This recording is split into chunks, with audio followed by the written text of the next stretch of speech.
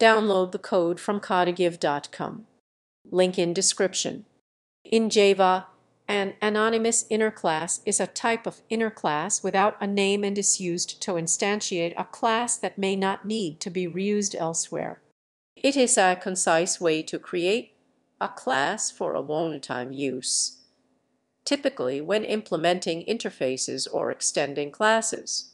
Anonymous inner classes are defined and instantiated in a single expression, allowing for more readable and maintainable code, especially when used for event handling or implementing callback methods.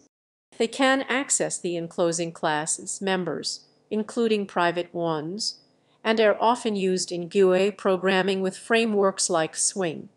However, they can make code harder to understand if overused, as they can lead to less clarity regarding the structure and purpose of the code.